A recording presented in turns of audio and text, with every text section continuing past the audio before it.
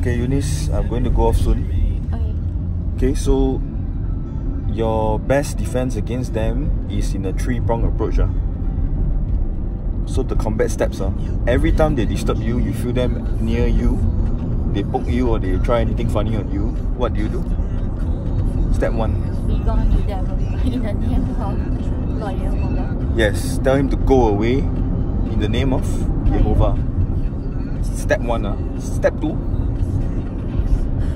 Pray to Lord Yehovah. Very good. Step 3. Read the Bible. Fish out the Bible immediately and read. If you don't have it with you, download it. Go online and read anything. Okay? So every time they come and disturb you, that is your defense. That is your reaction. Okay? And you'll be fine. Need to save up version. No need. Okay, anything. Okay. Can Okay. Yeah. You take care and may the Lord be with you.